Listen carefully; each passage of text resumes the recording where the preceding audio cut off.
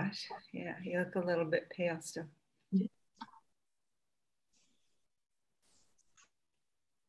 Well, you're looking quite rosy-cheeked, Kathy, so. It's all this exercise. Right. And we all might be a little jealous. Yeah, you can tell by my voice, right? Yeah.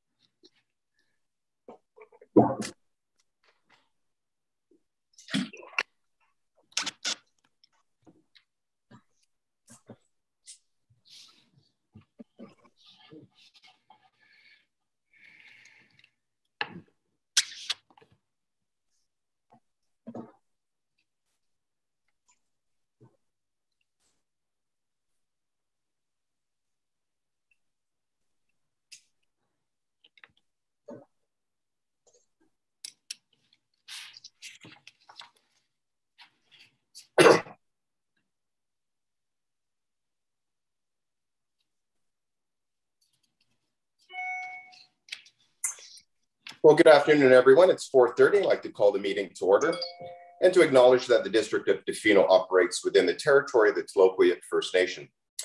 And for tonight, there's an approval of a meeting location, and I'll read the recommendation that pursuant to Section 15 of the District of Tofino Meeting Procedure Bylaw, number 1229, 2016, as amended, the October 9th, 2021 regular meeting, be held electronically via Zoom and live broadcasted on the District of Tofino's YouTube channel, and that the facility provided for the public to watch and hear the meeting be located at the Municipal Hall, 161 3rd Street in Tofino, BC. And today, if there's anyone that would like to request an item on the consent agenda to be moved to the regular meeting, you can do so now. Seeing none, I will move that the November 9th, 2021 regular council agenda be adopted. And also the consent agenda itself, that items 4.1 to 4.4 be on the consent agenda of the regular council meeting held November 9th, 2021 be approved and received. Excellent, thank you. There are no minutes to be adopted, and moving on with the public comment on agenda items. And Ms. Best, do we have anyone today that is looking to comment? Thank you, Chair Stere. We do have one request from John Gilly. He has requested to speak on item 8.1 and 9.2. So, Mr. Gilly, I'm going to turn on your ability to speak. You will have 2 minutes. And as you begin, please state your name and your physical residential address for the public record. I'll just let you know when you're good to go. Oh. Okay, Mr. Gilly, you should be able to speak now. Okay, it's Jack Gilly, 926 Tree Frog Lane.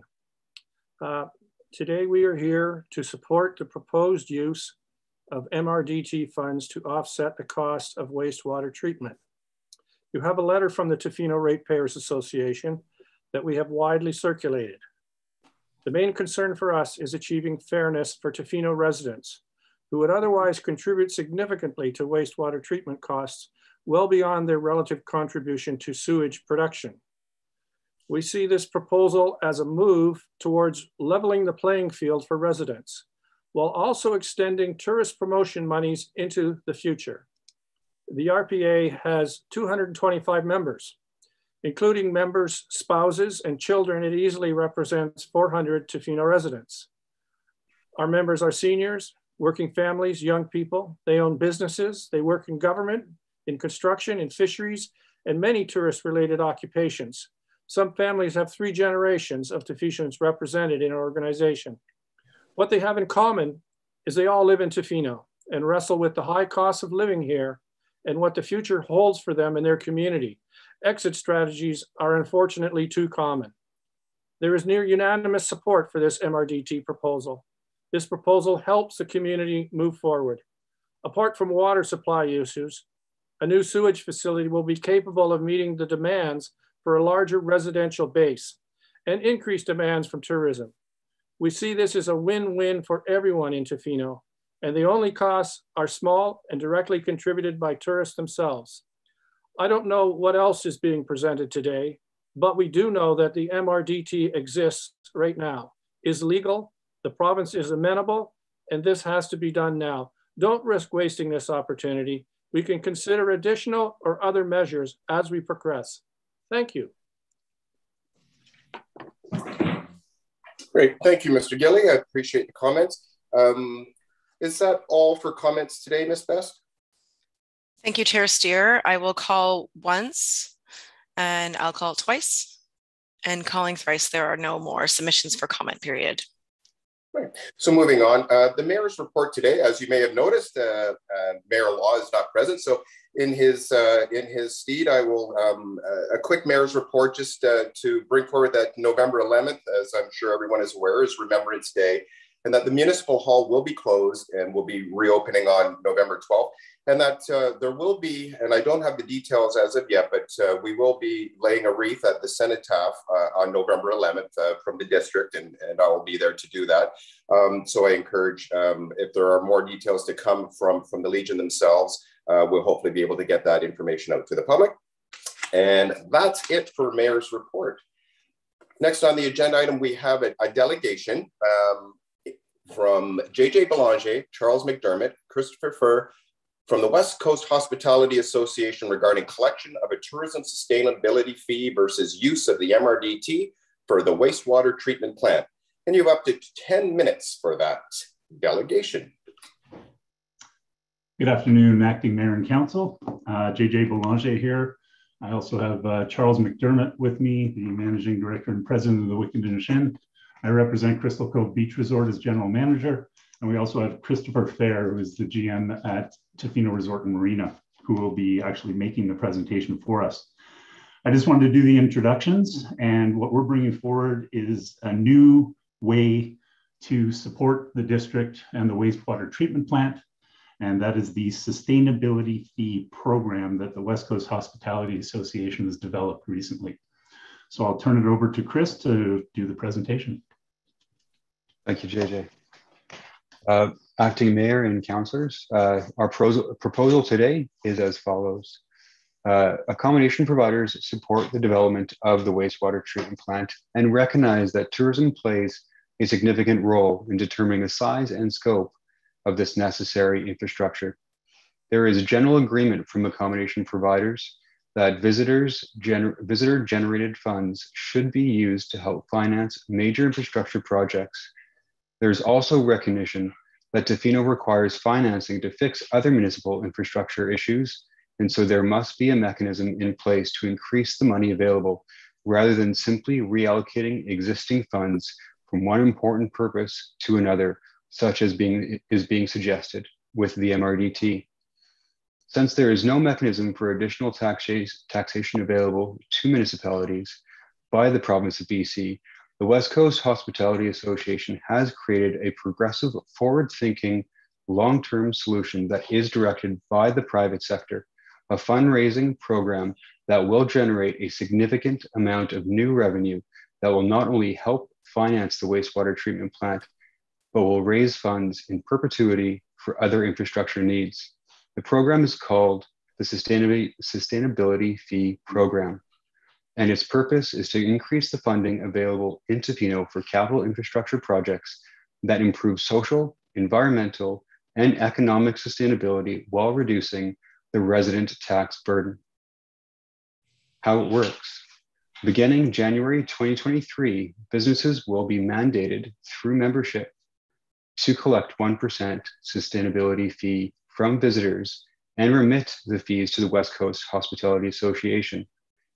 Collection points will initially include fixed roof accommodation providers, FRAPs are also known as, vacation rentals, management companies, bed and breakfasts, campgrounds, RV parks, and will grow to also include other sectors.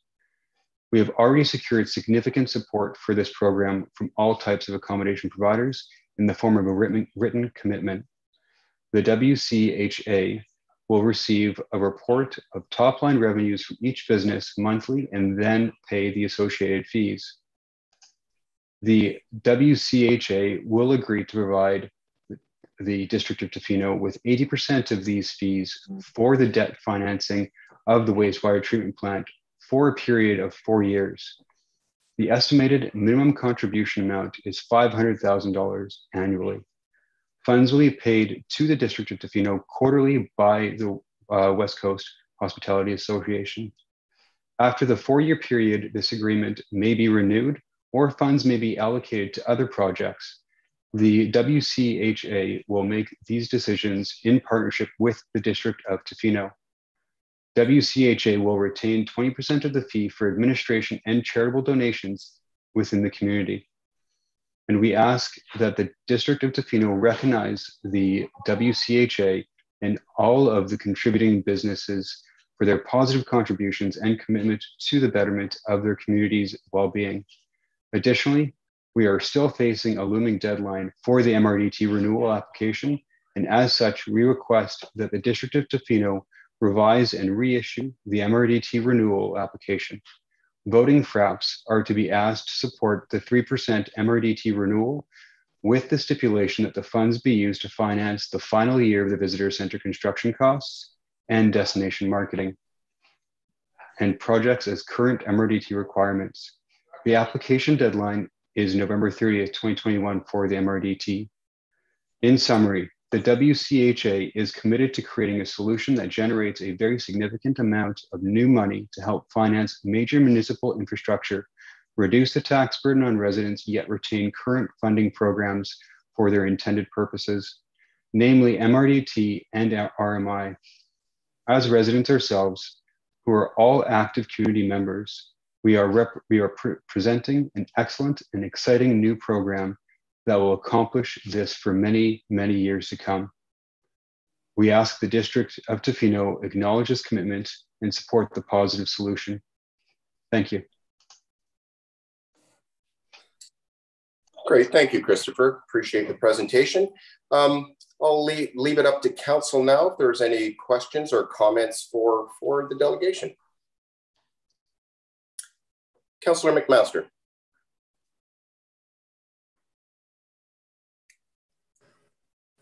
Thanks, Chris and JJ. Can you explain mandated and how you will mandate it?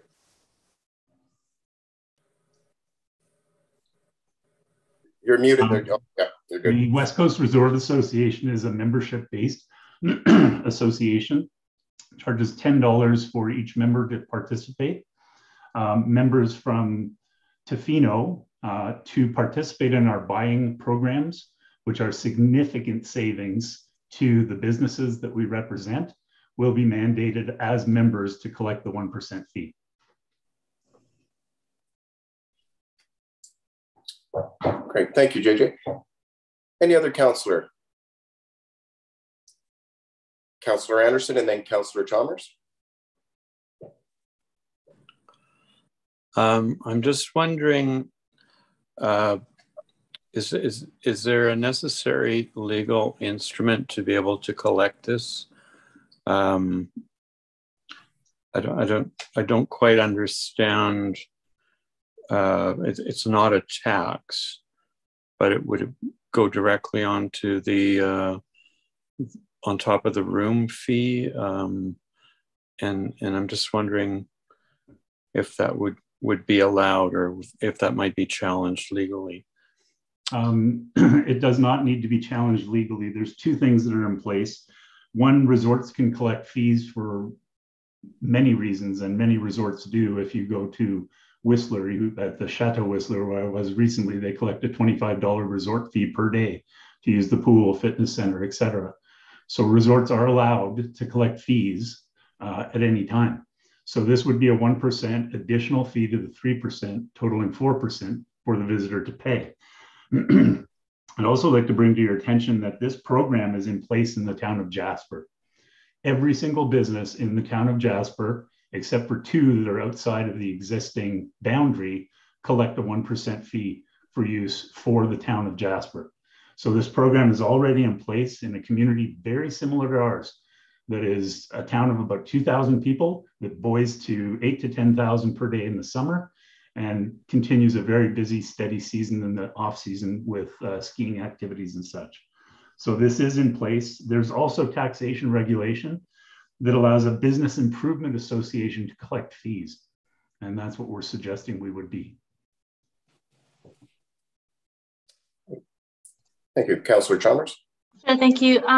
Is the West Coast Hospitality Association, is that set up now? I know it's something that's been discussed for a while and it's been an informal group. Is it formalized now? Yes, Christopher, you want to take that one? Or? Yeah, so we incorporated in October, and the last step at this point in time is having an annual general meeting, which we are currently setting up for the beginning of December. Okay, and who would be responsible for auditing this? The funds, the fee, and the allocation of it. So we would be having a third-party accounting firm who would be overseeing the whole process. So it would be off of the board of directors or any association with members of the association. Okay. And do you, sorry, a few questions. Do you have information that you could send with us for us? It's quite a bit of information to take on. I think it's a great idea, but along the lines of, you know, who signed on board so far, what sort of responses you've had, just to kind of have a look at it. It was a lot of information to sort of take in as a delegation, so anything you could share with us would be great. Yeah, absolutely. We can, we'll share the program that was just presented. Currently, as it sits right now, we have a total of 787 fixed roof accommodation rooms that are on board, equaling 84% of the accommodators. The only reason we don't have some of the smaller operators is that they've been difficult to touch base with. However, we have verbal commitments from that amount of people, and we are currently receiving all the signed documents, which is the commitment to collect document that we created that is in front of every fixed roof accommodation provider as we speak, and that we should be collecting over the next week to 10 days at the latest.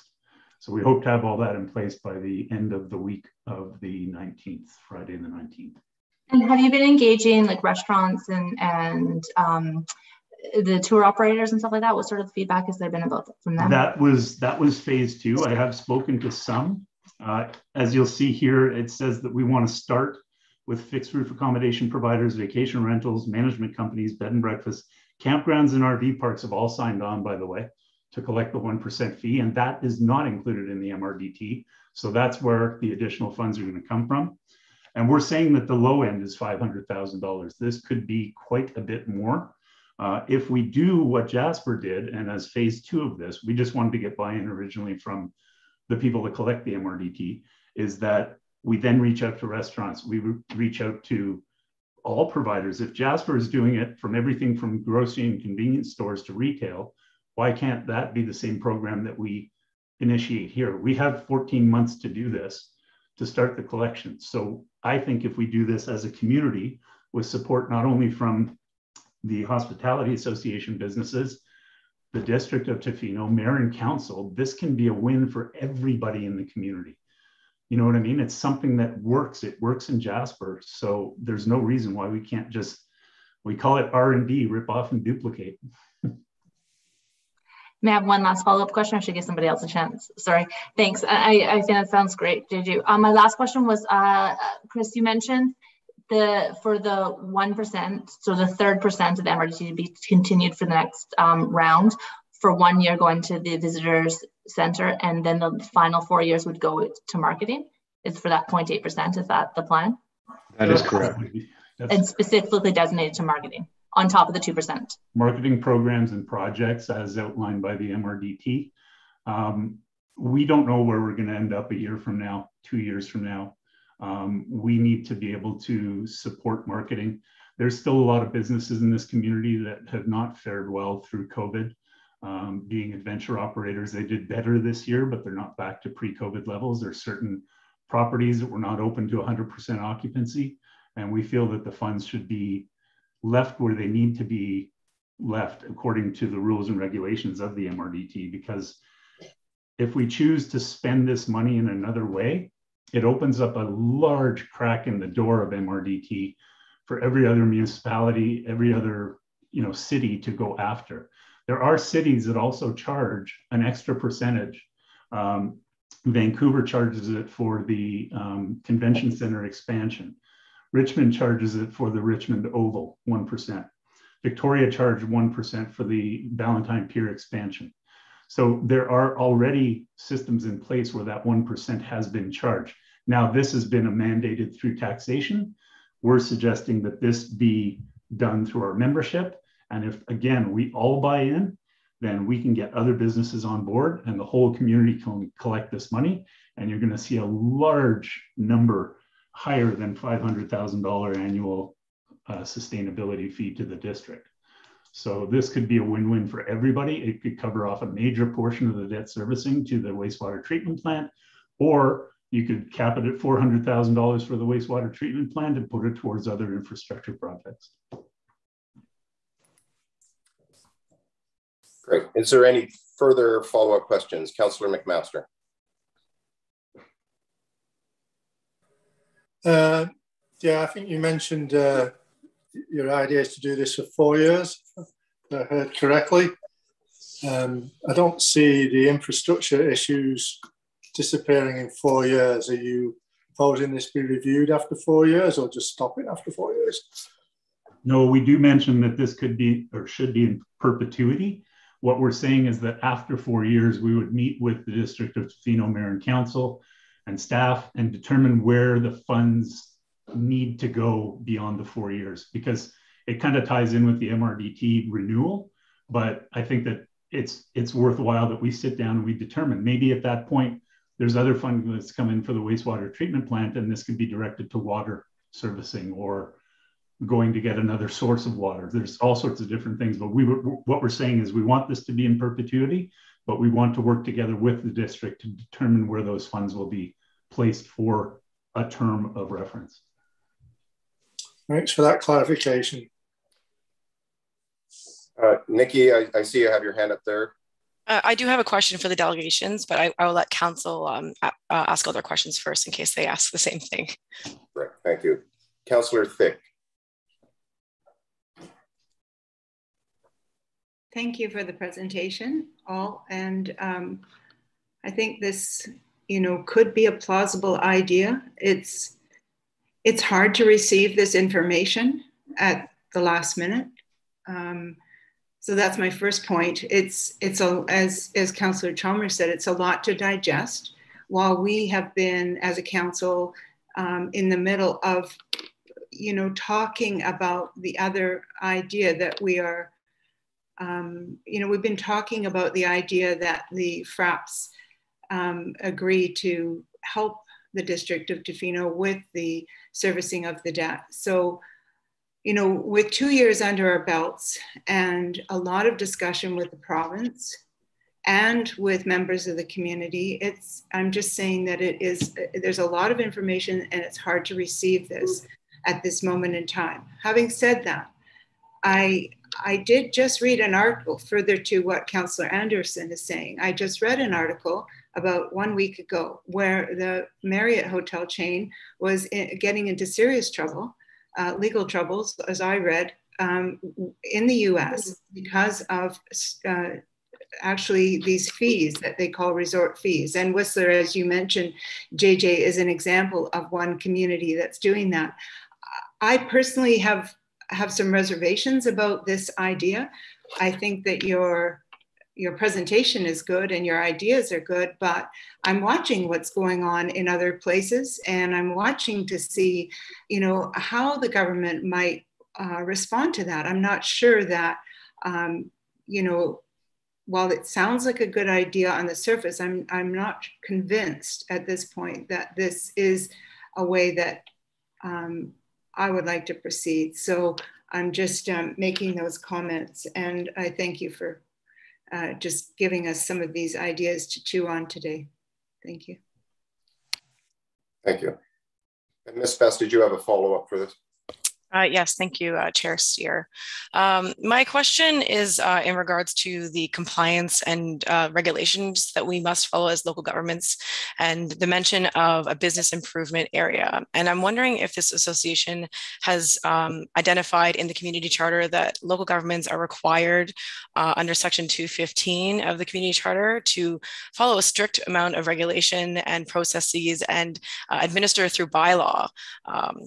business improvement areas. And so this is a long process, and it is strictly regulated. So have you looked into these requirements as you propose this idea? I will answer that one, actually. The business improvement area is a secondary option, just to be clear. The business improvement fee option is a secondary option to the first choice, which we're looking to follow, which is the Jasper model, where that is not under the business improvement fee model.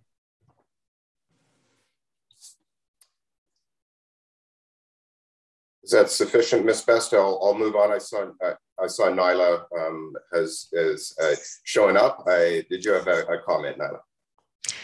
Thank you. Through the chair, I guess to all of council at this point and the delegates for speaking today. I typically refrain from commenting on a proposal like this that is full of a lot of detail at this stage without having any background information prior to going into the meeting. So I speak cautiously, and I feel like it is important, and in my role as the financial officer for council, to caution council in considering a proposal like this at this stage for the next 5 years as we go into financial planning. The reason why I caution council is that we look to conservative and guaranteed revenue sources when we are financially planning. And while this proposal may have a great deal of merit once it is established and could work towards contributing to capital for the municipality in an effective way, it is difficult for me to advise council to move in this direction without having the security or any recourse for collecting such funds. An established program is easier to look at, one that we can see some long-standing collection of revenues where the revenue may appear to be more stable, and we can consider how we can incorporate that into our financial planning process. Right now, it's my responsibility to plan financially for the next 5 years. And when I project to 2022 and 2027, I need to have a look and incorporate secure revenue sources and secure cash flow. And that comes through taxation, it comes through user fees and charges. And we look to MRDT and other sources of funds such as gas tax, because those are established programs. They are far more guaranteed revenue sources and secure revenue sources for us to plan against. This proposal, I'll say again, while it will, it could have some merit once it is an established program, it could be something that we could look to once those revenue sources are more secure. But I have a great deal of difficulty advising council to consider it at this stage, and particularly over the next 5 years as we plan. So I'm happy to answer any questions on those comments or clarify anything. I wasn't prepared to speak to this today, so I apologize if that didn't come across as eloquently as I hoped. Great, thank you. Christopher, I see you have your hand up. Yes, Nyla, thank you very much for sharing that. And I can certainly understand that because this is a new proposal, it can be unsettling because it's new. But I would also say that MRDT was also new at one point and untested and potentially unstable. But that being said, all that aside, what I'd like to understand better is what type of timeline would you look to in order for us to be able to provide commitments from fixed roof accommodations and accommodation providers, whether it's RVs and campgrounds as well, to make sure that you see that stability, and therefore we can prevent any type of additional tax burden as mentioned in the proposal. Through the chair, thank you for the question. So each year when we are planning 5 years out, we are looking for those revenue sources to secure for capital project planning. Looking to the MRDT program, while it may have been new and not stable at one time, it certainly is now. It's an avenue of funding we can access over the next 5 years if it is supported, that would guarantee a certain amount of funding. And then we would work from there and establish how much we would need to tax for and look at other guaranteed sources of funding. So I guess I see your point that it may have been an unstable source of funds at one point. It certainly is not now. To see a program that is established like you are suggesting, I think it would take a number of years, potentially 5 years, to ensure that there is stable revenue, there is buy-in. Perhaps if the stage 2 that you have mentioned is in place and we start to see regular sources of funds and hopefully no legal ramifications, we can rely on those sources of funds. They need to be in place before the beginning of each taxation year. I need to look and set my tax rates to ensure that I can meet cash flows that are coming for the year. And I need to have recourse if we don't collect those funds. With taxation, if those funds are not paid, the municipality can sell the properties through tax sale after 3 years and collect those funds and ensure that the cash flows we've projected have been met. That is a recourse that local governments have when taxes are not paid. It is unfortunate that the tax burden will be significant for a project of this magnitude. And it is unfortunate that we're having to look to other sources of funds outside of taxation because it does impact other projects and other programs. 5 years ago, the MRDT was increased by 1% from 2 to 3% to pay for the visitor center. It was during that term that the discussion started that potentially that 0.8% that was going towards the visitor center could move to servicing some of the debt on the wastewater treatment plant. We are looking at $896,000 per year to service the debt on the wastewater treatment plant, which is a significant tax increase on municipal taxes of approximately 25%. By contributing $400,000, we have an opportunity to reduce that for taxpayers down to 15%, potentially more if we're able to use other sources of funds, such as gas tax, for example. So I am trying to do everything I can under the advisement or under the direction of council to ensure that we minimize the tax impact as much as we possibly can. So it would take some time and some commitment well in advance of a taxation year to ensure that I could reduce taxation and ensure that we had those funds at the beginning of any taxation year that we would need them.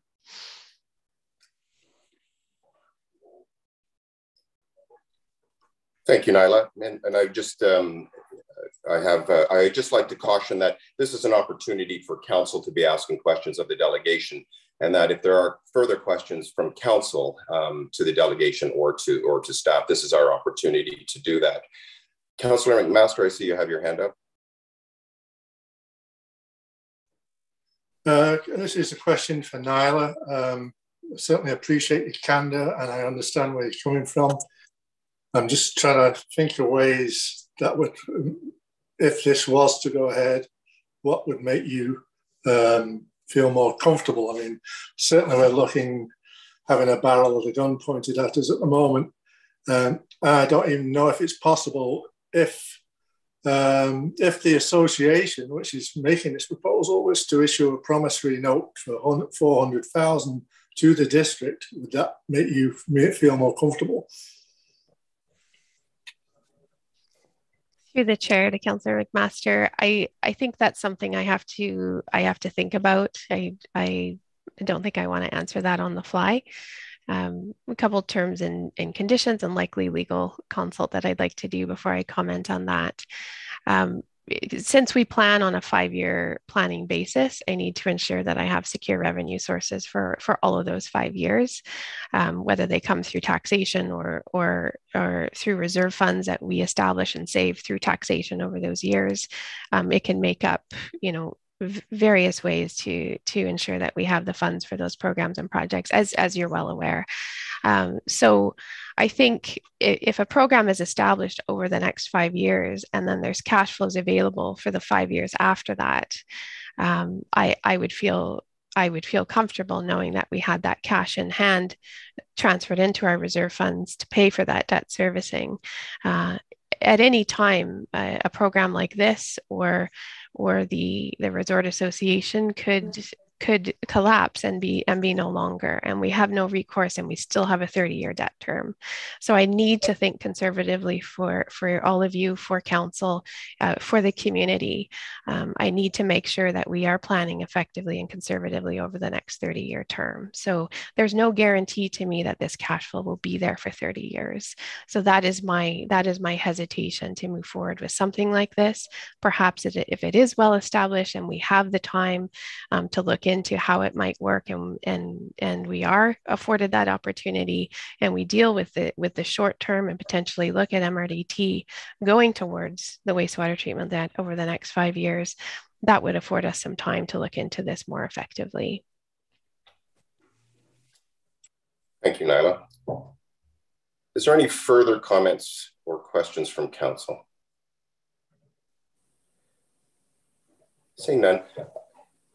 I see that this is obviously a very intriguing proposal. Our Director of Financial Services has indicated some of the cautionary ideas that she's bringing forward. I would like to say that if there is, with the Hospitality Association, that there's a tremendous amount of detail that would need to be coming forward to be able to accurately get any kind of conversation around this. And that information would obviously have to go to our Director of Financial Services and then be presented to council in a way that we would be able to make an informed decision about moving forward with such a proposal, especially at this time and place.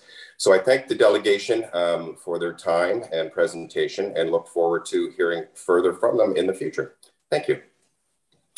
Moving on with agenda, we have under item number 9.1, a correspondence from Pam Craig, the board chair from the School District 70 Pacific Rim, regarding a request for a letter of support. And I don't know if there's any comments specifically from any of the, Councillor Thick, I see you have your hand up. Yes, I just had a quick comment, and this may be for staff and maybe for our Director of Financial Services, but I looked at the details of the fund that the school district was going to be applying to and understood that it was in the area of it could be up to $3 million, and was open to local governments and nonprofit agencies and so on. And I just wondered if anyone in the district, because of our urgent needs in childcare, I didn't know whether anyone in the District of Tofino might have considered applying for the same. And it may be somewhat of a naive question, but when I realized the scope of what was being offered, I couldn't help but ask. Thank you. I believe you're the one to answer this one. To the chair, to Councillor Thick, thank you for the question. So district staff have been working with SD70 or corresponding with SD70 on this grant application. We are extremely supportive of the application. It is an opportunity to collaborate and to work together. We don't feel as though anyone would be stepping on anyone's toes in terms of a space of this size. If a space of this size were to open, we certainly require the daycare spaces we currently have and the daycare spaces proposed for this site. Likely one application would be looked at and favored in each region. And I think because we don't have the land or a building to expand or apply for new daycare spaces, this is a great option. And I know at a staffing level is supported. Thank you for explaining the background to that. And yes, I do support the District of Tofino giving a letter to SD70. Would you like to make that? I suspect we need a motion for that. Would you like to make that motion then, Councillor Thick?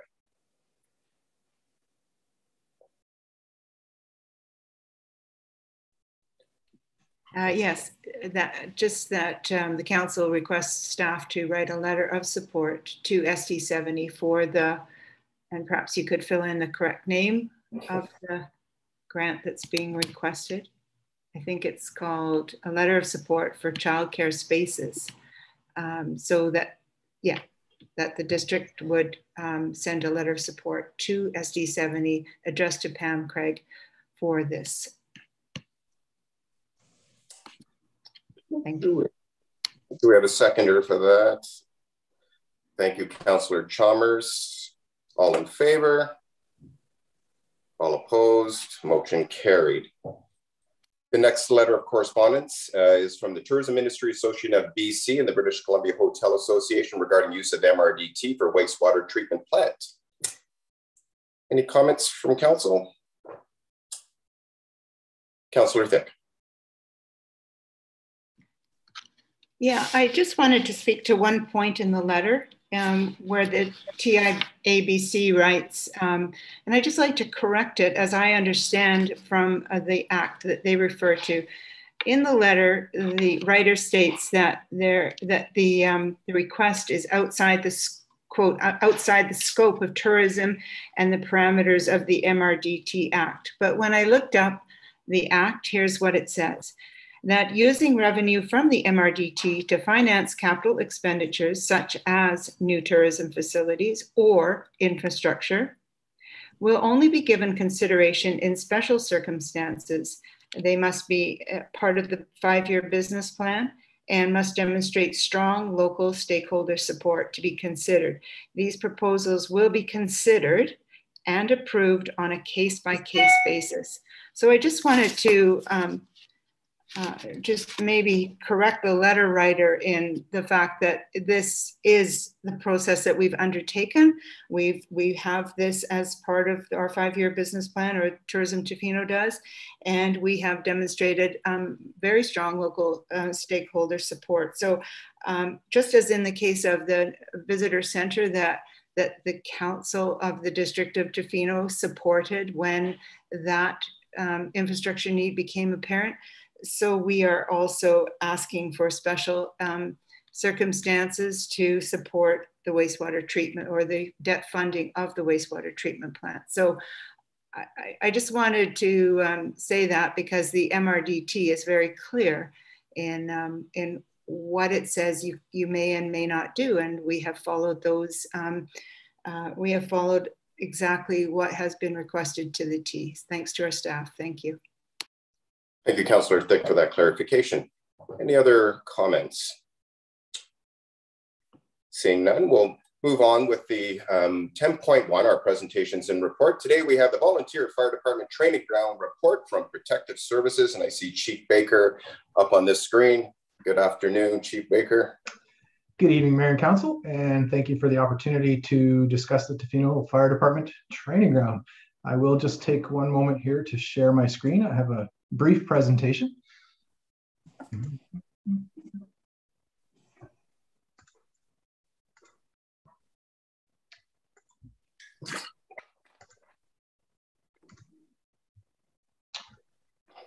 Okay, looks like we're up and running here. So, TVFD Training Ground.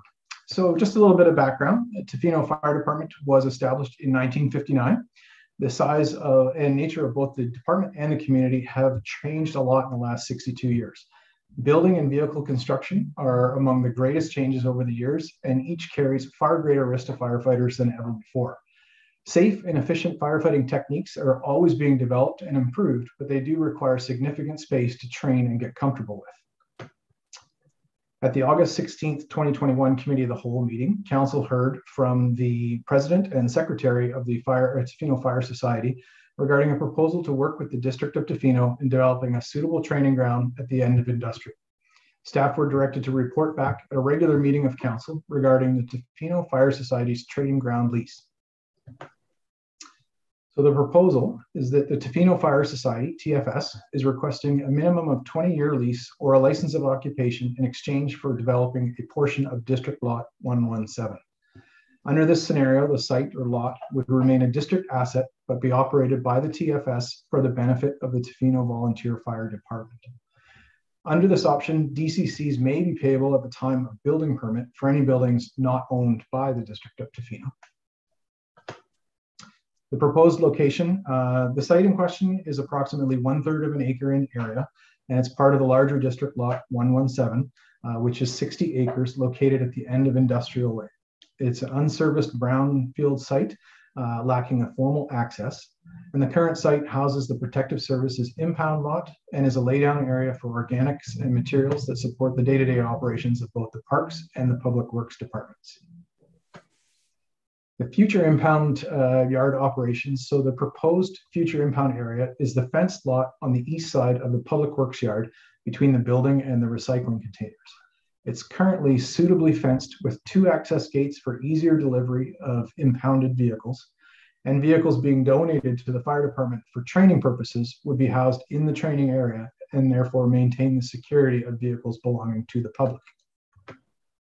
So if we look at the location overall, right in the center of the picture, we have the public works yard with the buildings and everything that is around it. The large red rectangle in the lower right quadrant of that, you can see the current impound lot, and then surrounding that is a bit more cleared space and some gravel roadway. So we're proposing that the impound lot be moved to the blue rectangle on the right-hand side of your screen. It's a suitable amount of space, and as I did mention, it has 2 access gates to easily pull through, drop a vehicle off, and then exit out the next gateway. The anticipated direct financial impacts to the District of Tofino associated with this resolution are relatively minor and include such things as statutory notifications. As the project moves past the land tenure phase, discussions regarding the costs of developing the training facilities will be needed. So recommendations are that staff proceed with a zoning amendment and subdivision of District Lot 117, Tla-o-qui-aht Land District, PID 009-391-037, for the purpose of developing a training ground for the Tofino Volunteer Fire Department, and that staff be authorized to engage in tenure discussions with the Tofino Fire Society for a portion of District Lot 117, Tla-o-qui-aht Land District, PID 009-391-037. And if there are any questions, I will stop sharing my screen so I can see everybody again. Thank you, Chief Baker. Any questions, Council? Councillor Anderson. Yeah, I'm just wondering, I'm sort of mindful of some of the conflicting uses that have come up on Industrial Way around noise and air pollution affecting residents in that neighborhood. And I'm just wondering if this training ground would be producing any noxious fumes or sort of to what extent is it, might it create noise or other hazards for the surrounding area? That's an excellent question. I think anytime you look at doing something like this, it's something that you want to be aware of. I am happy to say that as long as I have been on the fire department, we have been using space up there to do a lot of training practice. And however, what we're trying to do at this time is solidify some space that can be ours that we can start investing money into. So currently we do training exercises up there, but we have to work around all the vehicles that are impounded and those types of things. This would give us the opportunity, if the space was put aside for the Tofino Fire Society for this purpose, to actually start to invest in more training props that are better for the environment, propane props, those sorts of things, but have an area that is designated for this purpose, as opposed to just a makeshift spot that some days is available and some days that is not.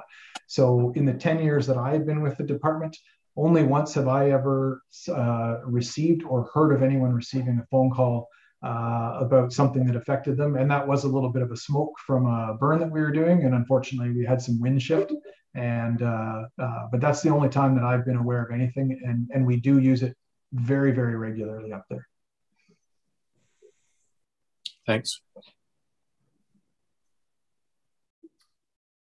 Councillor Thick. To our manager of protective services, I've walked by that area that you're proposing to use, and I'm just wondering, I think this goes without saying, but it's pretty bad in there. It's pretty messy. So by this shift of allocation of space, will there be some sort of declutter going on with all the things that are left there, or is it going to improve the outlook generally as you go up the end of Industrial Way? Just to clarify so that I can answer your question as best as possible, are you referring to the area that is currently the impound with clutter and that sort of thing? Or are you referring to the area which is the proposed new impound lot?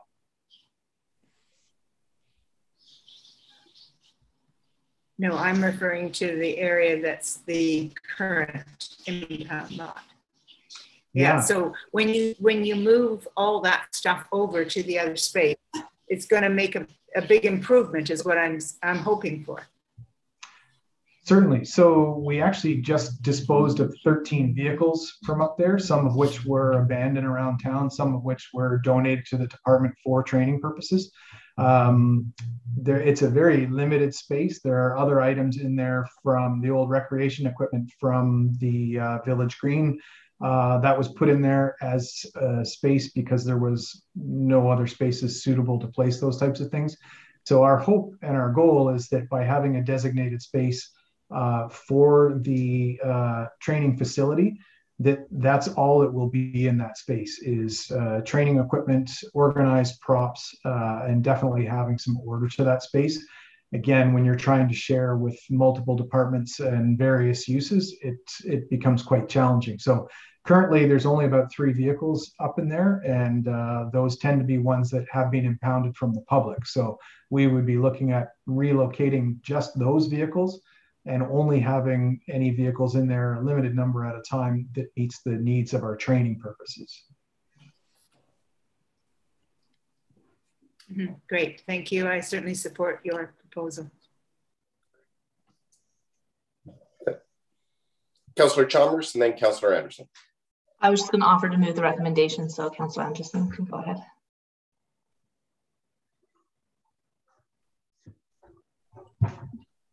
Yeah, I guess I'm maybe overthinking it, but I'm a little concerned about the 20-year time frame of the lease. I'm just wondering, should the public works yard need to expand, or some other municipal uses might need to go there? Has that been explored at all, sort of at the staff level?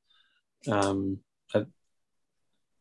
don't want to see us foregoing other opportunities if there might even be another place to locate this. So I'd just like to know a little bit about that before we vote.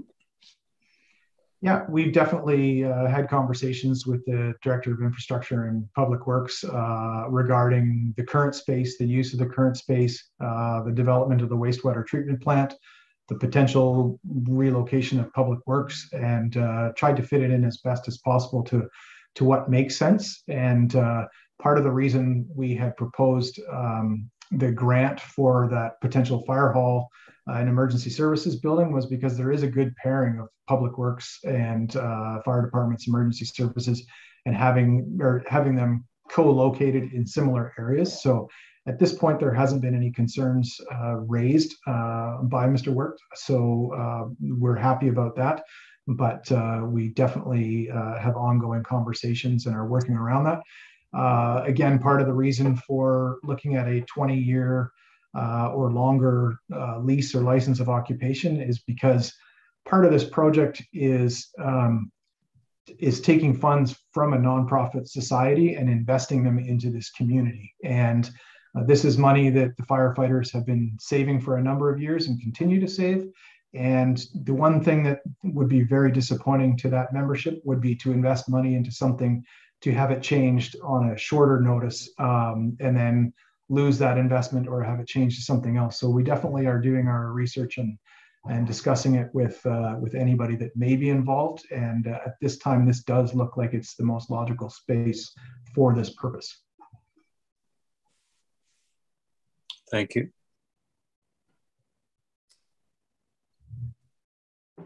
Any further comment? I know Councillor Chalmers was ready to make the recommendation, so if you would please. I will do it. I move the recommendation that staff be authorized to initiate a zoning amendment and subdivision applications for District Lot 117, Tla-o-qui-aht Land District, PID 009391-037, with the intent of developing a training ground for the Tofino Volunteer Fire Department, and that staff be authorized to engage in 10-year discussions with the Tofino Fire Society for a portion of District Lot 117, Tla-o-qui-aht Land District, PID 009391-037. And second by Councillor McMaster. Any further discussion? I just want to comment that I'm very supportive of this this potential training space to be located on the proposed lot area. It would be an incredible asset to the community, and to be driven by the nonprofit, the Tofino Fire Society, just shows the commitment to the community once again. And I will call the question. All in favor? All opposed? Motion carried. Thank you very much. Next up on our list today, item 10.2, the indoor recreation facility, a report from the community sustainability. And I see Mr. Rogers up on the screen there. I'll just share my screen and walk council through a presentation.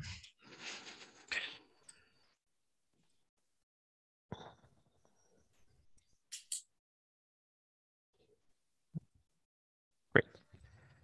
I think council can see with the same stuff that I'm looking at. Today I'll be presenting on the indoor recreation facility. Just to give council a brief summary of the presentation, and it's also highlighted in the report, COVID, I think, threw into stark relief the significant gaps in our community in terms of recreation. These gaps have existed for decades and only grow larger, and I think COVID's just helped to highlight that. We're going to be discussing a project cost review of the indoor recreation facility. We'll be discussing the potential for additional design work for the indoor recreation facility. We'll be discussing the indoor recreation facility, the Tofino Pavilion, the West Coast Multiplex, and the relationship between those three projects. And before I get too far into the presentation, I just wanted to highlight for council that in the report, this strategic plan item is not the same as the strategic plan item this is meant to be under. So I'll just go over that right now. So in council's current strategic plan, there's a high level goal to develop new infrastructure required to meet community needs, and under that a specific action, which was to complete the design and secure funding for a community recreation facility, and that was to be initiated by July 2022. And this is a big part of the reason that this presentation is in front of council now, if we're going to meet that timeline and have this discussion, the sooner the better, I guess. In terms of financial impacts, to date for the indoor recreation facility, we spent about $140,000. That's largely related to the design work that we undertook to support our 2019 grant application.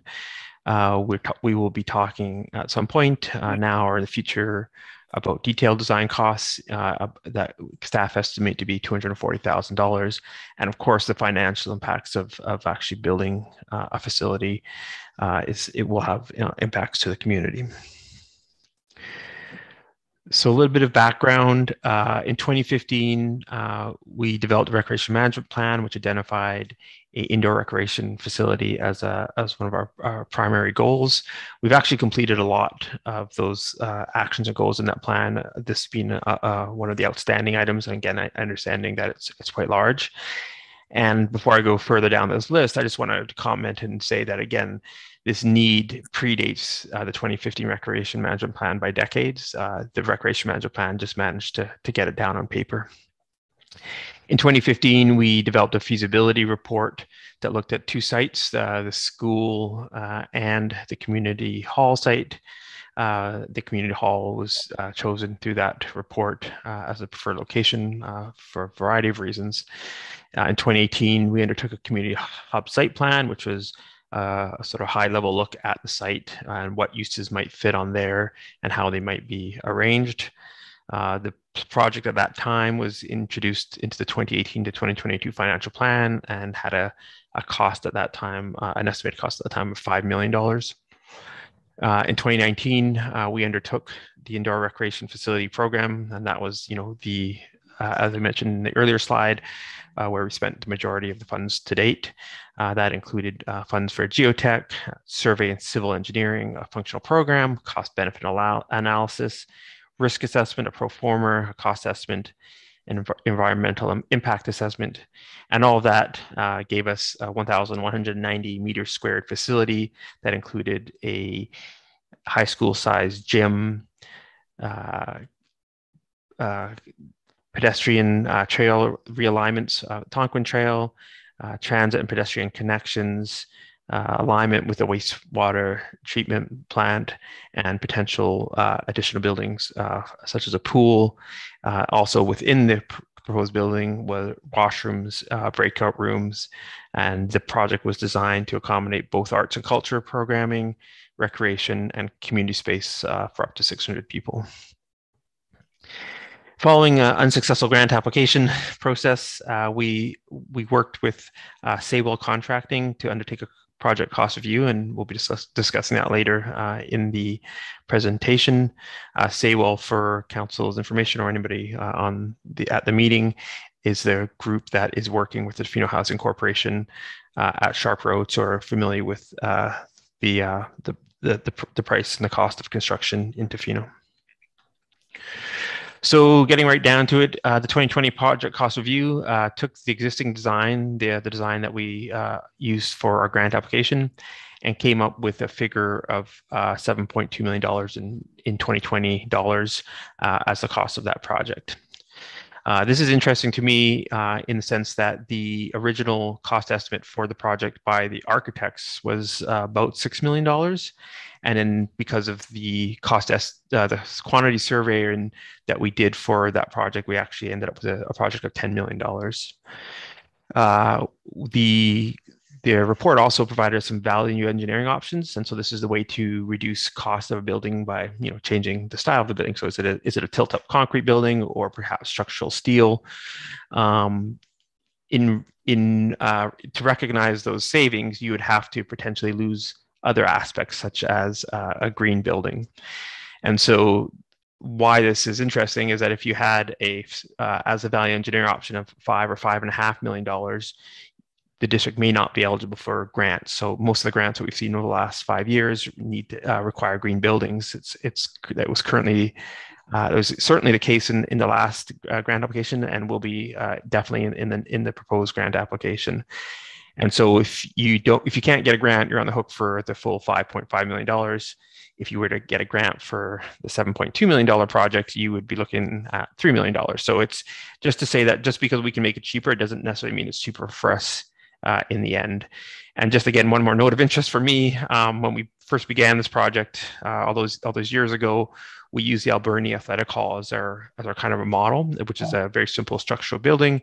At that time, we estimated doing something similar in Tofino would cost us about $5 million, which is how we started with the estimate that we had in the 2018 to 2022 plan. So it's interesting to me to note that what the Saywell is saying they could be built for is a similar cost to as what we first projected. And finally, through the project cost review, we talked to developers who've developed large projects in Tofino over the last 2 to 3 years. And ask them about building in Tofino. Is it more expensive? What is the premium? And we did this to try to understand how we got from $7.2 million or $6 million to $10 million through the quantity surveying process. And what the builders and developers told us was that there's about a 10% Tofino premium compared to other places on Vancouver Island, and that premium is primarily driven by housing cost and housing availability. So I think, and sometimes we think that it's the cost of transport or the distance, but apparently the slag lumber and Windsor plywood bring things up either for free or at very competitive rates. And so the cost to build these things goes up primarily because the developers need to find a significant amount of housing for their crews for these large projects. Going a little bit deeper into the report, again, I don't want to belabor this, but we all know there's a recreation need. We all know this is a decades-long conversation, and we know this need has been defined through our project, our 2019 project, and know that it grows each year. I've had a brief look at the upcoming housing needs and assessment report, and it shows a significant growth in the percentage of seniors and an increase in the number of children, as well as a general increase overall. And so, again, the need for recreation is not getting any less. And I just want to underline the fact, as for all human beings, the importance of recreation for the health and mental well-being, and to highlight that the longer that we wait, or that we dicker, or we are undecisive about this, the more that we impact the overall community health. The proposed indoor recreation facility will support group lodging versus a reception center. So that would mean we might have somewhere that people could actually spend a night or two or a week after a large disaster, and also the need for a post-disaster building. So our current community hall is not a post-disaster building, and that is why it can only be used as a reception center. Also, arts and culture space, another area that we have a lack of space. The program for the indoor recreation facility included space for arts and culture, so that the large gymnasium could be easily converted into a place for performances or large community gatherings. There were breakout size rooms for arts and culture activities, as well as a lobby and a space to welcome people into the area in the evenings for presentations. I would also like to state that if we can move uses into our recreation facility, that frees up the community hall for potentially more arts and culture type uses, including the theater or other arts projects. Procurement was included in the report just to give council a sense of what we're thinking about, this is something that staff works on, and council might not see until we potentially moving forward the project, but it was there just for information. And the part that I guess there's two things I wanted to highlight is at this point we're currently in a design bid build process, but that the construction management the construction management process may be something that we want to consider in the future. And I also want to highlight that there's only 3 of many different ways to procure something. The second or the third piece about procurement that I wanted to express to council was that procurement and funding, like the how you fund, are very closely intertwined, and one drives the other. So when you're chasing grants, there's certain types of procurement that will work better than others. And if you're not chasing grants, if you're self-funding, then that may suggest a different form of procurement. So mostly that's what I wanted to highlight for council, is that procurement matters because it affects funding. So funding, I think we can all agree it's been very challenging. I don't think this is unusual for any local government, but it definitely has been a concern for us. This is primarily because we're proposing to do a grant-dependent project. If we were to develop the project without grant proposal, if that was a direction we decided to move into, then we might be having a little bit of a different conversation. There is a grant potentially available soon. There's been already one intake for this program, and we're hoping to apply for the second intake.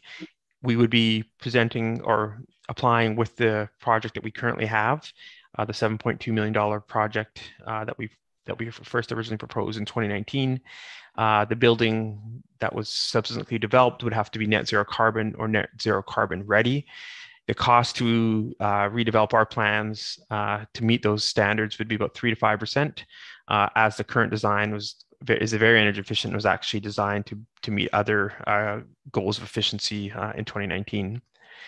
So in the contribution under this type of grant, I believe is about 2/3, 1/3. Meaning that our contribution would be $2.9 million, which again is interesting. When we applied for the 2019 grant, we had a $10 million project and there was a 75-25 split, meaning that the contribution in 2019 was asked to be $2.9 million as well. So the cost of our project has dropped potentially, but the municipal contribution has stayed the same at $2.9 million.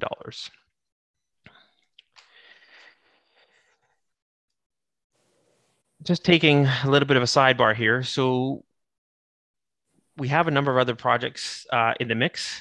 We have a community that's responded to the lack of recreation in Tofino by bringing forward their own projects. So we have the multiplex, which predates our indoor recreation facility conversations. And we have more recently the pavilion, which has been brought forth by private citizens as a potential project. In the opinion of the manager of community sustainability, I don't believe either of these two projects meet the functional program needs and goals as defined in that document. I believe these are interesting projects, but don't meet the needs of Tofino recreation in the way that the indoor recreation facility would. So what are our options then? Well, staff have identified 4 options for council. Obviously, there may be other options or variations on these options, but these are the 4 that staff have brought forward to council today. So the first option is it would be to cancel the indoor recreation facility project, and that would stop any future planning, staff time, resources spent on this project, and then staff would refocus our energy on existing facilities and opportunities. The second option would be to move forward with the indoor recreation facility in its current form and location. That would mean that it's probably a grant eligible project, but would require additional design work and additional resources, and potentially, a consideration of how to fund $2.9 million. One way to do that may be to work with the resort group to fund the program through donations. The third option would be move forward with a new form at the current location. So that would mean a site at the community hall site, but a different type of building than the indoor recreation facility. So potentially that could be a redesigned indoor rec facility, such as suggested by Saywell. Obviously that might be challenging for granting. It would also mean that would also be the option where we would put the Tofino pavilion. So if we would move forward with this option, that would basically take the indoor recreation facility off the books, and we would start working on the pavilion. That being said, that project requires significant additional design, as we just had basically pictures given to us. It would require being transferred to DOT in some way, and then through a whole design process. We'd have to consider whether to build washrooms or not, and then how that would interact with the current site and the current community hall building. Finally, we can reconsider the project form and location. So we could think about going back all the way to 2015 when we had to choose a location and consider the school site. That would, again, going back to drawing board, developing an agreement with the school, developing a design, doing the site planning, doing a functional program. And obviously that would take time and additional resources. It will also take a positive relationship between the district and the school and SD70 for that to happen. And that's something that has proved challenging over the years. We are already in conversations with the school about improving the existing building or the existing gym and attempting to get additional access for the community through an MOU. Right now, we have access Monday to Friday after school. I believe it's 6 to 9:30 for certain uses. We still don't have significant access for adults. We don't have access on weekends. We don't have access during holiday times. Again, these are all times that would be high use for the district. But we continue to be hopeful that we'll find a willing partner with the school. And again, a little bit of sidebar. I think Councillor was brought up in the previous discussion, but there is a child care facility program project unfolding that would be located on 4th Street, adjacent the forest. So basically, where the infield and outfield is of the ball diamond along 4th, across from the Botting family, for those of you who have been here for a little bit. So what do we do? this is my promise, this is my last slide. So next steps. I just want to highlight before I get into what I believe are our next steps is that the recreation need in Tofino is great. It is growing, and it can only be solved through the construction of indoor space. If staff is to apply for the GCIB grant, we'll need to have a significant commitment from council around the $2,900,000 if we're successful. So this is very similar situation to where we found ourselves in 2019, where we applied for a grant, and if we were successful, we were going to have to go to the community and have this conversation through referendum. And I don't want to, as your manager of community sustainability, or ask my staff to go through the granting program if we're not prepared to undertake that following a successful grant application. We will need to spend, if we move that, $240,000. We do have some reserves that can cover a portion of that. There would be a tax requisition as well. Doing the detailed designs, some of that, a significant amount may be coverable under a successful grant. If we are unsuccessful in the grant or decide to move on our own outside of a grant envelope, then we'll need to do this. This will need to be on our own without grant support. I believe that staff would like to come back to council with options that don't rely on grant funding, so that if we believe that time matters more than money, that how people grow up or how they age and pass on without recreation is important to us, that we need to have a serious community conversation about funding options that don't rely on grant funding. And obviously for the next steps, we're going to continue to have discussions with SD70 for short-term solutions. Obviously, staff recognizes that if this could be a long-term solution and save us a significant amount of capital, we'd be all for it. I have not seen evidence of that. I've heard a lot of talk. I haven't seen a lot of action in terms of the school. I know that staff have approached the school and SD70 with significant resource offers, but have so far been met with limited success. So that's the indoor recreation facility presentation. I'd be happy to take any questions or comments, or if anybody needs to clarify the position that I believe the district take, I'd be happy to clarify. Great. Thank you, Aaron. Appreciate the presentation and the long commitment to this process.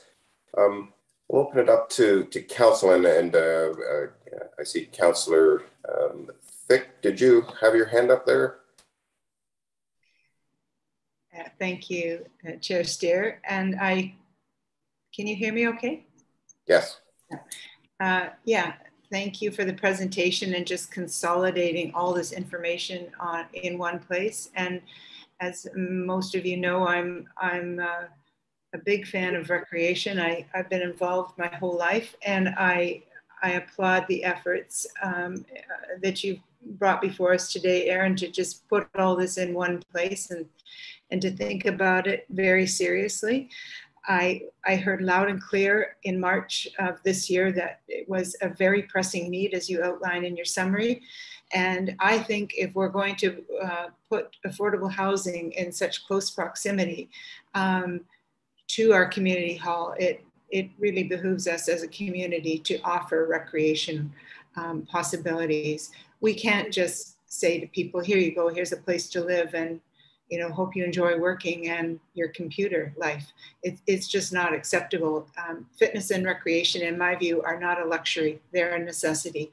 So thank you for outlining that. One of my questions, though, is the one thing I wasn't clear on is the GCIB grant. What is the time frame for that, and what would we have to do in order to be ready for that? Thank you, Councillor Thick. Right now, the second intake is not open. I believe I have everything I need to apply for the grant, save a council resolution. So usually when those intakes open, we get about 6 to 8 weeks to apply, or a little bit longer. And so once that opens, I would be coming to council pretty quickly with a request for resolution to support that. So I understand that it will be opening soon, but it's the federal government, and soon means a different thing to the federal government than it does to us. So I'm hoping in the coming months. Now that I thought that it was held up because of the election, and that sort of paused everything. It usually pauses everything. So I'm hoping that once the Parliament gets back to work, that we'll see that grant opportunity come back. Yes, because I think what you're telling us is that in order to prepare for that application, we need to spend upwards of $240,000 to get this application at the level that it needs to be for this to be acceptable. Am I hearing you correct? Yes, potentially. What I want, the one caveat is, and I need to sit down. It's been a couple months since I was sat down with that application, with that grant requirements, but I'd want to confirm that there wasn't a way for that grant funding to be, the design funding to be covered by a successful grant, so that would give us the best opportunity to get the majority of that those funds back. And then if we weren't successful, then potentially having to pay for that from our own funds. Mm-hmm.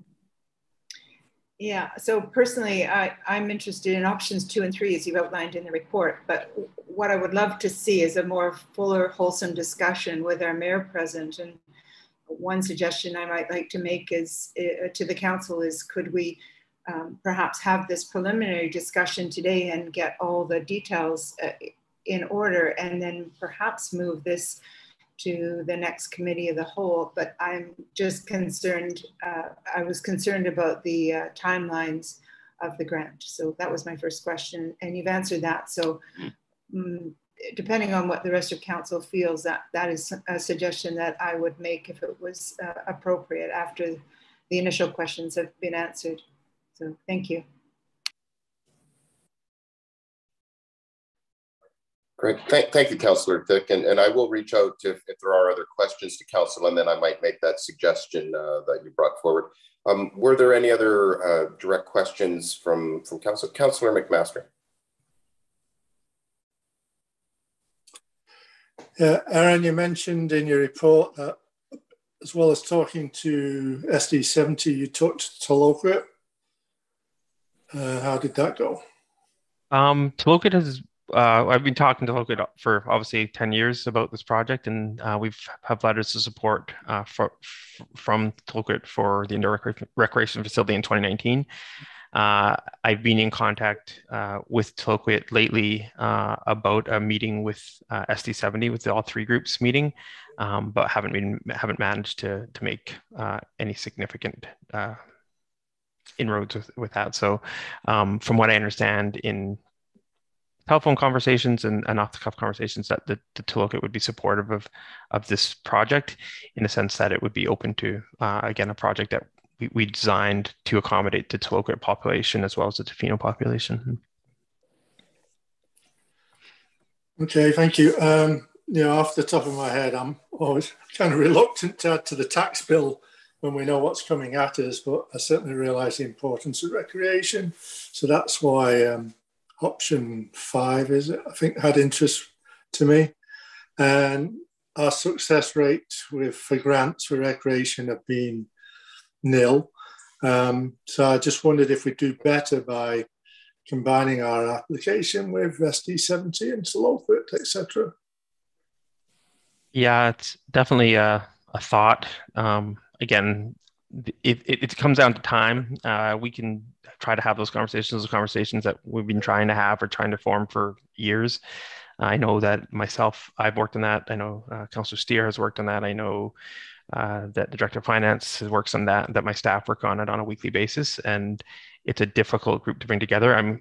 I'm hopeful, because we'll be supporting the school with the application for the childcare. That opens up some doors and some avenues for partnerships. But again, I think I'm at the point where, you know, the time that we're running out of time for people. Like applying for grants or trying to get a partnership together, you know, that I think that having a chance of success is just taking time. Without being cheeky, you know, one way to fund this program would be to take the words of the resort operators at heart, and test out that donation system of $500,000 a year to fund this program, which would take 6 years to fund it. And then by that time, that program would be stable. And then perhaps we could decide to use it as well for wastewater treatment plant there. So perhaps that's an opportunity that I'll take and reach out to that group to see if they're interested in funding by donation our recreation needs, which would, again, one way or the other, takes a tax burden off the community. Thank you. Councillor Anderson. Yep, thanks, Aaron, for pulling this together as well. I'm just wondering if you have any sense, or any councillors for that matter, any sense of that perhaps the proponents of the pavilion idea might really get behind this, and maybe what fundraising they would do, they might put behind this indoor recreation facility. Is there any sense of that kind of support in the community? So when we originally met with the pavilion proponents in the summer, I think that's probably my second or third question. We have this project that's currently underway. It needs funding for design, and at the time, we didn't really know much about the project. We'd heard that it was going to be fully funded by donors, so that it would be no cost to the district. And when we had that meeting, it turned out that that donation was $200,000, and we asked that question, like, would this be something that you'd be, willing to support us on this project? The answer was a pretty firm no at that time, and I haven't gone back to the proponents since that time to ask if they've changed their minds.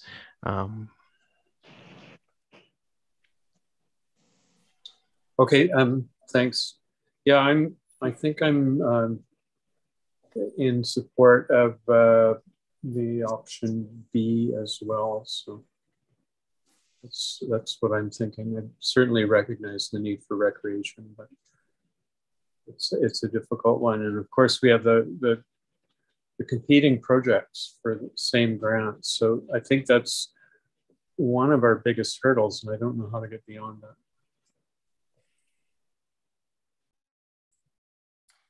Councillor Chalmers. Thanks. Sorry, I just want to say I'm supportive as well as option B. I think we're all in agreement that recreation is important and it's necessary. I think I've heard that from around the table. And I think we all have the same sense of dragging our heels in the worries of all the rest of it coming down the line with the sewage treatment plant. But we, as Mr. Rogers was saying, trying to put people together, trying to find the right way to fund it. There will always be something that will allow us to postpone it. So I think my thoughts are we need to move on it. We need to build on it. I think this is a grant, it's an opportunity to do it. We have other conversations that we can maybe have at budgeting. We've got the new parking tax that we can maybe look at. Like there are this new conversations with the association. So I think that if what I'm trying to say, sorry, is that if I'm comfortable with Councillor Thick's idea of moving this to a cow, if it doesn't at all jeopardize the timeline, but I'm also comfortable to move it forward with option B. That's where I sit. Not very eloquent tonight. Thank you, Councillor Chalmers. Councillor McMaster, you have a follow-up? Yeah, I just say I would support going forward with option B. I don't see the need to prolong this decision. We've got quorum, and having another member there, I don't see it's going to make a lot of difference. So if someone wants to make a motion for option B, I would support it. Thank you, Councillor McMaster. I will just go back, Councillor Thick, if you would like to comment. Just in terms of the funding breakdown, the reason earlier on that I spoke about the parking fees going into this project in some way, shape, or form, and I'm not sure if it should be a one-off or a continual, but the reason that I brought that forward is because I see people coming to our district and they're coming to enjoy what recreations they want to enjoy. In other words, they're coming to the beaches to walk the beaches, to swim, to surf at the beaches. And they're using all of those assets and amenities. So if you were to turn that back around, it makes sense to me that the people of the District of Tofino should benefit in return for those that are choosing to put some money towards parking so that they can enjoy recreation. I'm not sure if I'm making complete sense, but that is the reason why I brought it forward. So perhaps if there was a way to offset the $55,000 that's being suggested from taxation by the parking revenues, I would like to suggest that might be a good possibility. Thank you. Okay. Thank you, Councillor Vick. So what I'm hearing is, well, pretty firm consensus on the options that were presented in terms of option B, and maybe I will go back to Councillor Vick. It seems that there's enough momentum with the remainder of council that they're comfortable moving forward at this time without having to defer a further in-depth conversation to the committee of the whole. That's the reading I'm getting from the room. And the option B that was presented in the report, and I'll just read out, was to move forward with the project in its current form and location. There are a number of recommendations, Mr. Rogers, on the agenda. What would, in terms of the ability to move option B forward, what would be your recommendation in terms of moving which ones in the appropriate time and place, or would all of them be necessary to move that forward for the option B that it seems there's a general consensus on the on council with? Yeah, I think that we could move all recommendations forward, possibly with the exception or with a caveat for the design funding, because I would want to make sure that that got into the budget discussion and we had a chance to talk about it, with the Director of Finance and the CAO. Again, we can make those resolutions and we can and move that to a meeting, or we could. I don't want to lose it, but I don't want to obviously, spend money that we haven't budgeted for yet in the financial plan. So I would think with that one, I'd want that to have anything that has money attached to it to be referred back to the ongoing budget process. And so in the case of the resolution that I'm reading, would that be, and then to add in to refer it to the budget process in that to add that to the resolution? I believe that would be the best approach. And if Nyla is still available, I just would maybe defer to her as with her guidance. Yeah. Sure. Yeah, thank you, Aaron, for the presentation. This project is currently not in the financial plan, and I think if this recommendation were to be accepted by council or approved by council, that it should be referred to the budget process, and then we can have a look at it in the context of everything else that we'll bring forward. The next budget meeting is towards the end of January, beginning of February, and we can certainly incorporate this if council is in favor and supportive. So thank you, Nyla, while I have you there. So would, including that 1, 2, 3, the third part of the recommendation, to include the statement, but then to refer it to the budget process, would that be an appropriate resolution to bring forward? Yes, I think if council identifies the recommendation or the option that the manager of community sustainability has offered, and then identify that option would be referred to the budget process. Gotcha. Okay. And Acting Chair Stere, I think it would be the two. There's two resolutions that we'd want to move to that. It would be the third and fourth resolutions in the report. Got you. Yeah.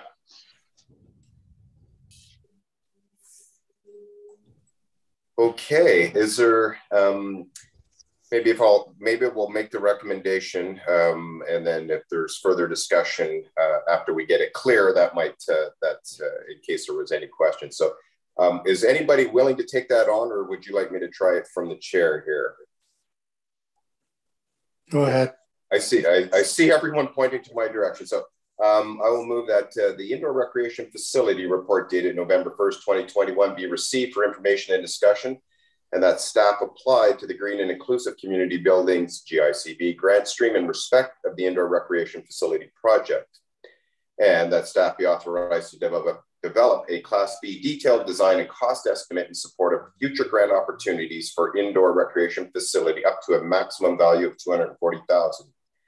And that the Tofino Indoor Recreation Facility Class B detailed design and cost estimate project be funded by the amenity reserve in the amount of $85,000, the new municipal building reserve in the amount of $100,000, and a 2022 tax requisition of $55,000, and that be referred to the budget process. And that staff provide council with options to fund the capital costs of an indoor recreation facility that does not rely on grant funding for consideration in the 2022 and 2026 financial plan, and be referred to the budget process. I have a seconder. Thank you, Councillor McMaster. So is there any further discussion on that? Seeing none, I'll call the vote. All those in favor? All opposed? Motion carried. Great.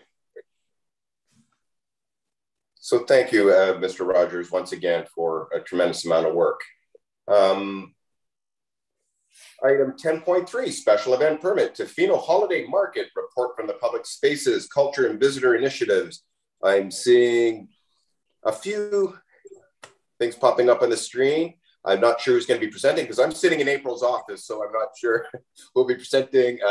Nikki, I see your hand up. Will you be presenting? Thank you. Thank you, Chair Stere. I will not be presenting. I'm just here to let you know there is no presentation. This is a standard event permit.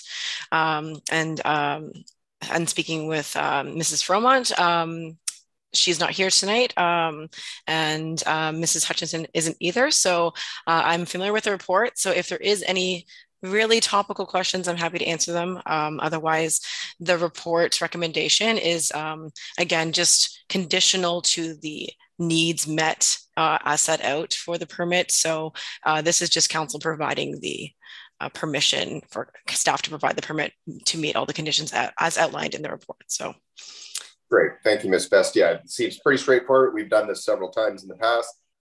Is there any questions regarding the report from council? Seeing none, who'd love to read this one out? Why, thank you, Councillor Anderson. Here we go.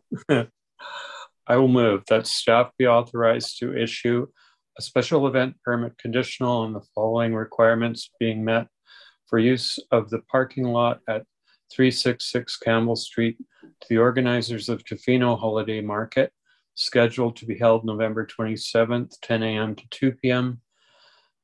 and December 3rd, 4 p.m. to 9 p.m. With the provision of a $500 refundable damage deposit, provision of a certificate of insurance naming the District of Tofino as additional insured, and provision of an event safety plan that includes a section on communicable disease protocols prior to the event, and that should weather conditions be unfavorable for the event November 27th, 10 a.m. to 2 p.m. or December 3rd, 4 p.m. to 9 p.m., that staff be authorized to issue a special permit for alternate dates of December 5th, 11th, or 12th, 2021, 10 a.m. to 2 p.m. Seconded by Councillor Chalmers. Any further discussion? Seeing none, all those in favor? All opposed? Motion carried. Next on the agenda, business initiated by council members. Nobody had mentioned that earlier, so I suspect there are none. I know there is no unfinished business. And Ms. Best, is there anybody signed up for question period this evening? Thank you, Chair Stere. There is one request from Miss Christine Lawther. So just hold one moment and I will ask Miss Lawther to have 2 minutes to ask a question about an item on the agenda, and please state your name and residential address in town as you begin. and you should be able to speak. Hi, can you hear me? Yes, Chris, go ahead. Yeah, Christine Lowther, 240 Arnett Road, speaking to agenda items 10.1 and 10.2. Thanks. If making space for indoor recreation is inarguable and readily agreeable, and if making space for fire rescue practice is inarguable and readily agreeable, and clearing forest for the wastewater treatment plant is inarguable and readily agreeable, can preserving and protecting the undeveloped remainder of DL 114 also be inarguable and readily agreeable?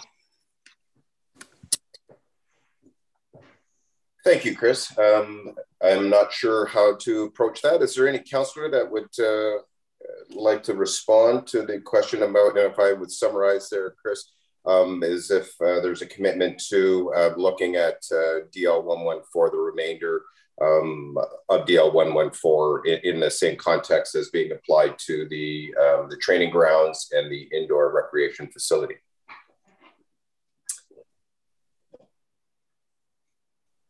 Councillor Chalmers and then Councillor Thick.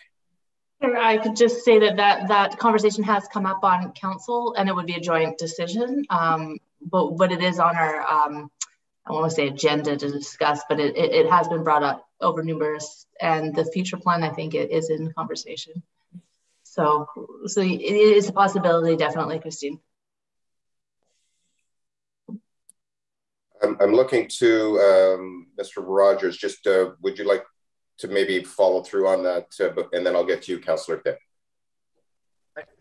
Just wanted to let council know that we have a resolution from council to look at that. It's about a year old, and that it's currently underway now. So the council can expect a report on this exact question in the coming months, less than 3 months probably. Right. Thank you, Aaron. I do remember that now. Thank you for the reminder on that. Councillor Thick, did you have a comment or to Ms. Lowther? Just to say thank you for your constant reminder of the importance of undeveloped land and the importance of that in our community. So just wanted to acknowledge that. Thank you. Great. Thank you. Councillor Anderson, I just saw your hand up there.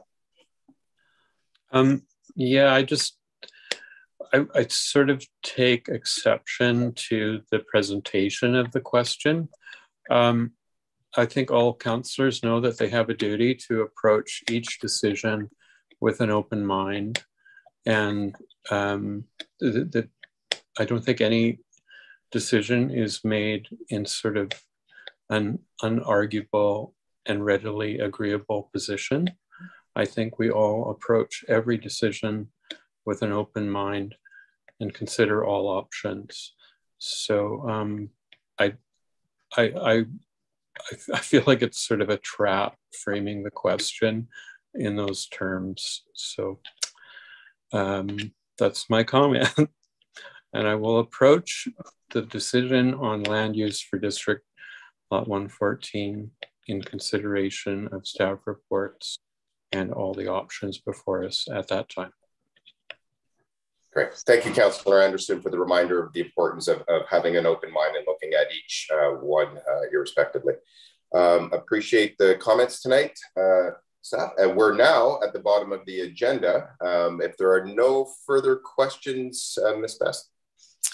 Thank you, Chair Stere. There are no further questions, but I would like to call one more time because we do have 8 attendees in the meeting at the moment. So just a reminder, if anyone had questions on specific agenda items, please use the Q&A function here in the meeting, and you'll be able to ask a question to council about an agenda item. So I'll call once, I'll call twice, and I'll call thrice, and there are no questions submitted.